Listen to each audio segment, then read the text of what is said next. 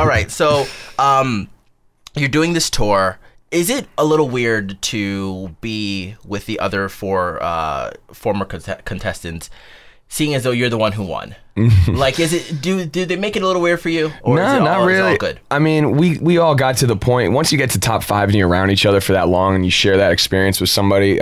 You know, we I think by the end we were happy with whatever the outcome was. I mean, everybody was, you know, everybody wanted to win. It was a competition, but at the same time, we really were close. I used to watch those shows and be like, they're faking it. They're all nice. I'm like, there's no way they're actually happy for that person. But when you do share that experience, we always just wanted whatever happened. We just, you know, because it's out of your hands. It's a vote. So I mean, we were just hoping that everybody did as well as they could when they were up there singing. So we're all very good friends, and we've, to be honest, I was, you know, we haven't, you know, we're all on one bus and nobody's fought yet. So that's impressive. That is a good thing. Yeah. So we're in the middle of the American Idol auditions. I think they might have maybe 2 more places to go before they start, you know, taping the show. What advice do you have? Not only just from winning American Idol, but you've done this reality television thing before. What advice do you have?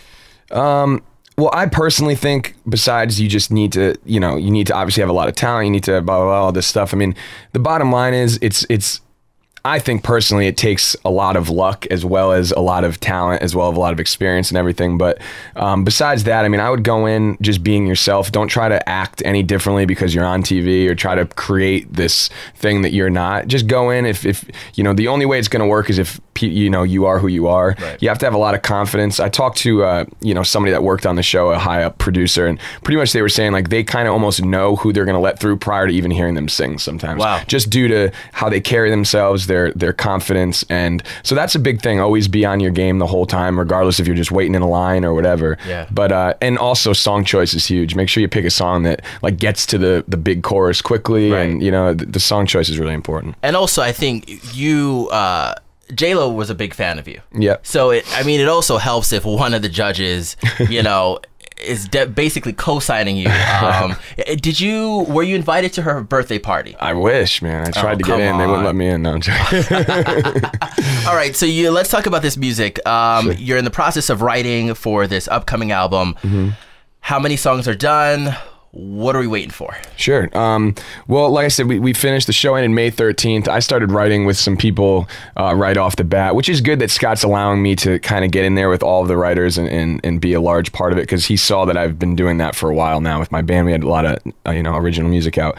So right now the biggest issue for me is trying to find the right sound. You know, I don't want to do exactly what I was doing with my band. I want there to be a transition because this is that's what it is. You know, it's a new thing. So it's kind of like trying to find the right sound. And you know, I was talking to Andy Grammer recently, and he was talking about how he wrote like 101 songs for his album, and they picked 12. You know, right now I've written, I think we've done like 16, 17 in the last month. You know, we need a lot more than that to kind of be able to weed out what we think is the top thing. So that's really what it is right now. We have a bunch of demos, like 16 or 17. I want to have at least, you know, at least double that, and hopefully a little more, you know, and then, you know, we'll sit down in a room, come up with what we think is the strongest, and then hopefully they're very strong.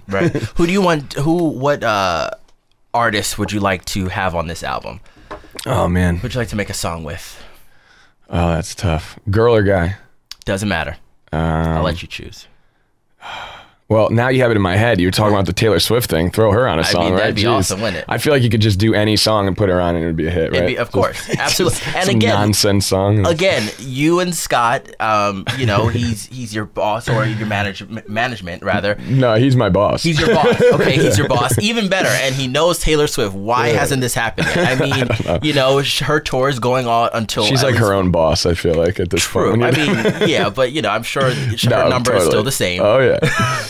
No, so I don't know. We'll see. But and I was talking about Andy Grammer too. Me and him, we actually performed on the finale together, and he's like a really nice guy. We have similar kind of styles in songwriting and performing and stuff. So that would be cool. I'd like to write with him, maybe do a song. And his new song's blowing up, which is awesome. He's like, couldn't happen to a nicer guy. Right.